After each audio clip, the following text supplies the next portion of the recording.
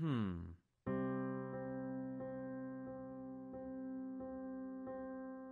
The short answer will be yes and no. Yes, because it's not the only one that claims to be a path to God. Islam claims to be a path to God. Some African traditional religions that would believe in one supreme God say that is the path to God.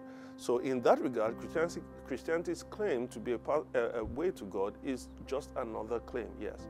However, we're talking about the God that is revealed in the Bible, that God that comes to the person of Jesus Christ, then it is the only way to God. Jesus himself says that I am the way, the truth, and the life. And then he says, no one comes to the Father except by me. He states that he is the one, but then he also says there are no other exceptions. Now, some would say that maybe this is arrogant, this is a bit bigoted, and this is a rather stupendous claim. That really, I prefer a religion that says that all other religions have different paths to God. Now, let me say three things to that. The first is that you have created a new religion, and it's an exclusive religion.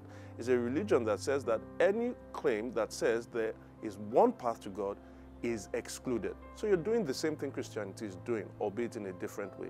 The second is that, don't forget, other religions also claim that. So are we now going to say everyone is bigoted?